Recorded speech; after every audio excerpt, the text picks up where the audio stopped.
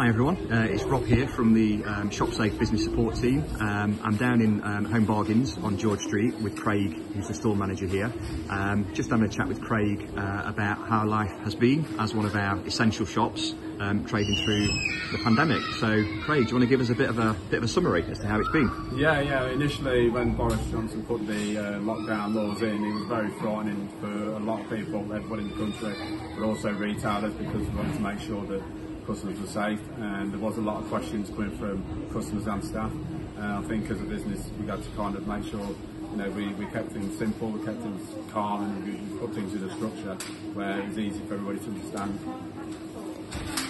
Fantastic. Yeah. And obviously this week, yesterday to be precise, we started to reopen the high street in Tamworth. How does it feel now to see lots of your colleagues around you open? Yeah, I'm really glad that obviously there's a lot of retailers open, especially, like I say, the retailers have been a bit quiet, like Right Card in town, in Anchorage. So it's a lot more, it feels a lot more of a town, but I was always kind of anxious about how customers would react and the public would. There was a lot more footfall in the town yesterday, which wasn't surprising, but I think, as people get that out of the system, hopefully it'll kind of settle down again. Fantastic. And it's probably worth saying it'll be companies like your own that have fed into the guidelines that have come out from government to make sure that kind of shops and businesses are COVID secure. So safe and secure for workers, but also safe and secure for customers. So if I was to say to you, what kind of tips or hints would you give to your colleagues on Tamworth High Street on that very point, kind of keeping their team safe and keeping customers safe? What would it be? What would your top tips be? I think, as a general, since lockdown started, it has been kind of, as I just said a moment ago, it's been scary stuff.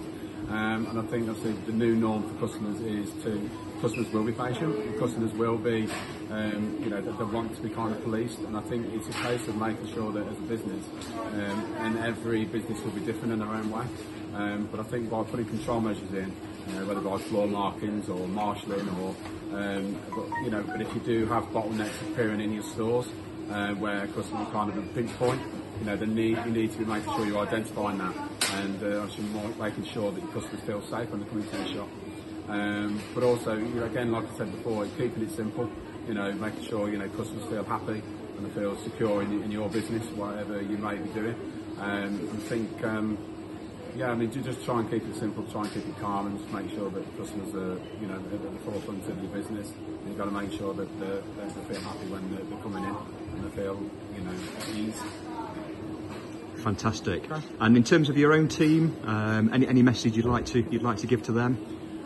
Well, like I say, I always kind of make sure that our store team feels upbeat and stays upbeat.